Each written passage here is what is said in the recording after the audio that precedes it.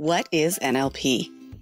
NLP stands for Neuro-Linguistic Programming and is a type of therapy developed by Dr. Richard Bandler and Dr. John Grinder in the 1970s.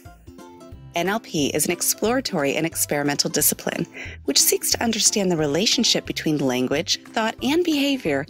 The methods used in NLP encourage people to develop techniques to alter their mental processes through the use of language patterns. NLP focuses on certain structures of the human experience, both conscious and unconscious.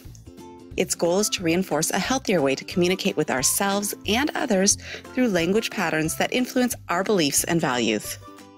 What is hypnotherapy? Hypnotherapy is the age-old practice of inducing a trance-like state to open your subconscious mind. The word hypnotherapy comes from the Greek words for sleep and treatment. It has been found that in this state, your mind is more receptive to messages aimed at improving your health and well-being. Hypnotherapy has been used to treat anxiety and depression. It has also been used to treat issues with drugs and alcohol and to help people break down barriers that have kept them in a cycle of addiction. Can NLP and hypnotherapy be used together? Absolutely. You may find you are more receptive to one style or another, or a combination.